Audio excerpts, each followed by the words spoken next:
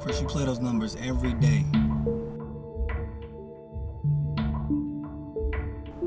What would you do if you ever won? Man, I already told you, I am not with that funny shit, alright? I'm serious.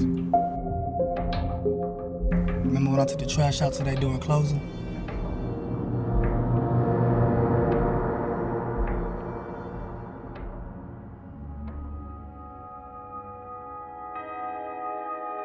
I mean, since we were kids, you've always been the selfless hero, and that's admirable.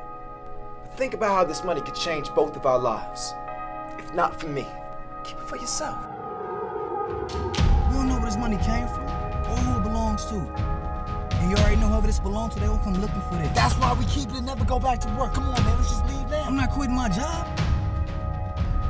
All I need is one lucky break. Just have to be ready to seize my opportunity. What are we talking about right now? We talking about destiny, baby. Destiny. We talking about the American dream. You tired of your situation? Do something about it. Look, John, let's talk about this. I'm starting to think I shouldn't even told you.